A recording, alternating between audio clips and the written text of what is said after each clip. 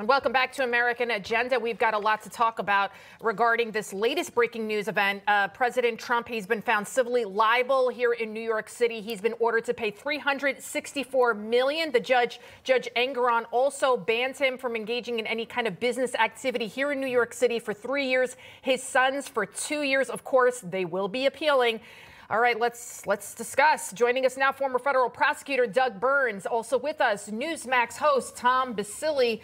All right, Tom Basile, you're joining the fray here. What do you think about this? Letitia James, she campaigned on this. She did campaign on it, and I think it's really important for us to realize that we're witnessing something that has never happened before. And it's not just that he's a former president. This type of ruling, this type of penalty for what he was accused of doing, we've never seen this before. And then you add to it the fact that in the last, let's say, year, the former president is now facing $452 million in various judgments against him. And you do say to yourself, what the heck is going on? Expand on that. Tom, I'm interested to actually hear your opinion on this. And we are witnessing history, the prosecution of the former president, who's currently the front runner for the GOP nomination again. And every single time it goes before a jury, it seems that the amount is so punitive because they are literally out to get him. And you know, it really is extraordinary that we're witnessing this. Remember, you know, the banks didn't lose any money. They made money on these purchases. They did their own investigation. So there was no victim here.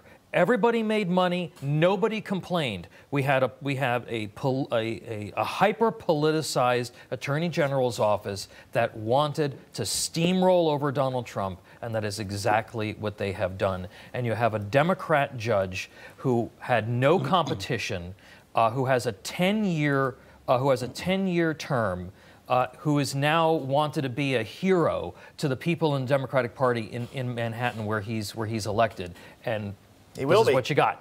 He will be. And Doug Burns, you have Kevin O'Leary, Mr. Wonderful, not too long ago. He said every real estate developer everywhere does this. Yeah, no, and he's not a political guy. And should every person that engages in any type of real estate transaction, should they be worried? Of course, but working off of Tom's point, I fault the judge more than the prosecutor, Letitia James. She's horrible. She ran on, I'm going to get a particular person, but it's up to the judge to have a fair proceeding. It's up to the judge to sit forward in his seat when evidence develops that there was independent appraisal work done by the banks. Nobody lost any money. A judge is supposed to, I'm interested in that.